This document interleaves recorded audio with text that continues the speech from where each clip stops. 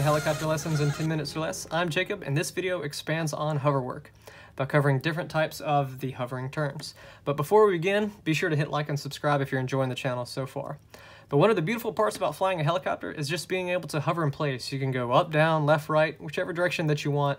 You can turn this thing around to get set up for any other kind of follow-on maneuvers. But in this video, I want to outline the 3 ways that you can do pedal turns specifically, and the ways that these can or don't make sense. Now, the first type of turn is by far the most common. It's what you get taught in flight school, and that is a turn about the mast. Now, turn about the mast, the helicopter just turns in place using the mast or the center of the rotor as a pivot point. It looks something like this. So let's say I have a helicopter and it's just sitting in place here. Say I've got the rotor blades, and now I just want to do a pedal turn. So instead of facing this way, I want to face this way. Well, I'd apply right pedal, the tail would pivot around, and then it would look something like this, and now we're facing this direction. In calm winds, the pilot maintains neutral cyclic while applying a right pedal to turn right or a left pedal to turn left. So we'll just say neutral on the cyclic and right/left pedal. Pretty cut and dry, pretty easy. The benefit of this type of turn is that it's simple. It's easy to control. It doesn't take a lot of control inputs. It's the most basic type of helicopter turn that you can do. Now, the next type of turn is a turn about the nose. Now, when I say turn about the nose, imagine a pivot point being the nose itself or a point just right off the nose. It's going to look something like this. So say I have a helicopter, and in this example, let's say it's just sitting right here. There's the main rotor. And now I just want to do a turn about the nose. Well, I might turn to, say, this position, and I could even bring this thing all the way back around to this position. Let's say that's my main rotor and all of these. So I'm changing from this to this. I can do 90 degrees, 180 degrees, whatever I want. But in this type of maneuver, the nose stays in a fixed position, generally right there. Either you're pivoting off the nose or just a point slightly in front of the nose. But the entire helicopter pivots around that nose. To do this, you're going to need opposing cyclic and pedal inputs. That is, right cyclic with left pedal or left cyclic with right pedal. So let's say right cyclic, left pedal, or the reverse. And that's going to do, say, a counterclockwise rotation, whereas if I do left cyclic and right pedal, it's going to be the reverse. All right. So when could you use this? Well, one reason could be if there was, say, a hazard or something in a field that you're landing at. Say there's a tree or a metal stake or just something in the field that you want to reposition around. Keep eyes on it so that you can, say, reposition for takeoff. Well, by using this turn, you can keep the hazard right off the nose, in sight, away from your tail, away from your landing gear, while you're doing a hovering turn, and you can kind of guarantee clearance around it. Say you had a little stake or metal something in a field right here. I can keep eyes on that the entire time as I'm pivoting around. I'm not going to turn a blind eye to it in this pedal turn.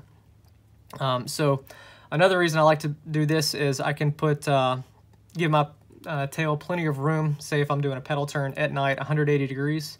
Whereas if I turn about the mast, I'm constantly looking far left, far right, trying to find my obstacle that I'm avoiding. Whereas if I do a turn about the nose, I can kind of clear it initially by looking out the window and then focus on the object, make sure my main rotor and everything is clear, and I can pedal turn away. It just reduces some of the workload, especially using night vision systems. But I can keep everything right off the nose, front and center. Now, the last type of hovering turn that I'll cover in this video is going to be a turn about the tail. And just as the name implies, this is a turn where imagine the tail rotor is the pivot point, or it's a fixed position. It's going to look something like this. So say I have my helicopter right here, and I just want to, say, turn around to the right here, where I'm moving like this, and then maybe all the way back around. I can continue to turn this. Kind of poor drawing with the spacing of the tail rotor there, but generally what this is going to do is keep your tail rotor in a fixed position throughout the turn, and it uses non-opposing inputs. So right cyclic with right pedal for a turn to the right, and opposite left cyclic, left pedal for a turn to the left. Now this turn can be used if you absolutely want to keep your tail rotor in the same spot while you turn around. Let's say there's a chain link fence or like a line of people or something right off the nose, some sort of hazard, and you just want to absolutely make sure that tail rotor stays still and goes nowhere near them. Because once again, tail rotors kill people every year from people just walking into them because they're unfamiliar with helicopters, they can't see them while they're spinning, whatever it is. If there's a reason that you want to keep the tail rotor in a fixed position, turnabout the tail can do that. But I can pivot around the tail as an option to just guarantee that clearance. So once again, 3 types of turns, with the pivot points being the mast, the nose, and the tail. So lastly, I'm going to cover some tips on what to look for when you're doing pedal turns. So some of the tips, first is focus on where you want to go. So focusing on where you want to go. If I'm turning right, look to the right. If I'm turning left, look to the left. Clear the path of the fuselage and where the helicopter is going when you're doing this. Now in turns about the nose, you're generally going to scan to the side to figure out where you need to clear the fuselage, but then I'm going to shift focus to the nose or whatever it is, the obstacle. Second is, if there are any kind of winds, put the cyclic into the winds.